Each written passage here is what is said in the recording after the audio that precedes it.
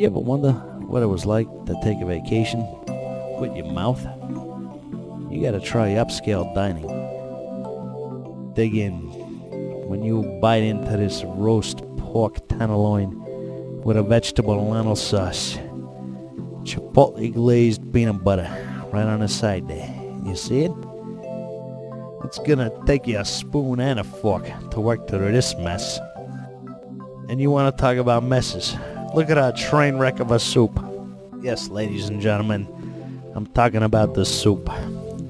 The same that Grandmama Giuseppe used to make when she had sex with that Puerto Rican down by the dock. But they cooked the sauce that they turned into a soup, that turned into a gravy, that turns in what I bring to you is the soup. Chunky, delicious, filled with goodness. Sour cream and gooseberries. Ooh, you want to talk about a delicious exotic treat. This is romantic, exotic. It's like an African treat. Gooseberries and sour cream.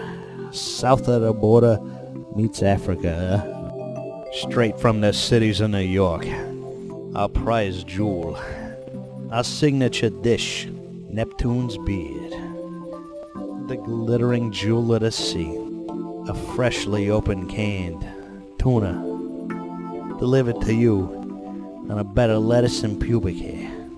This is real pubic hair. You want to talk about luxury. You want to talk about class.